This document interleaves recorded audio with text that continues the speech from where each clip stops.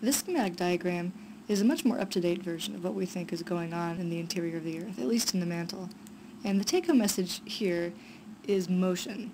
See all these little black arrows everywhere? They are showing you that the mantle is not actually just statically sitting there, it's moving around all the time. And the thing that drives that motion is internal heat.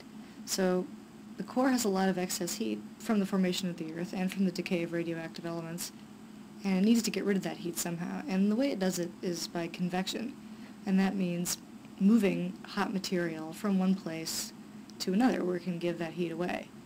So from the core-mantle boundary up, first of all, you've got this kind of weird D-double prime layer where strange things happen to seismic waves that get in there.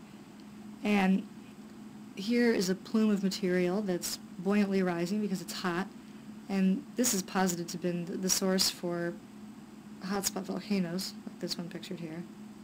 And we also have arrows that show things that are sinking. So right here is a cross-section of a subduction zone, and you can see the slab is sinking down here.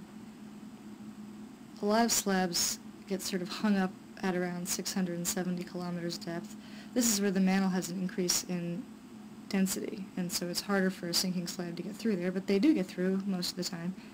And when they do, the material that composes them piles up down here so it can later be recycled into whatever the rest of the mantle is doing. Alright, so the take-home message here again is motion. But I want you to also remember that we're talking about solid rock here. This is by no means a liquid. So that motion is happening on very long time scales.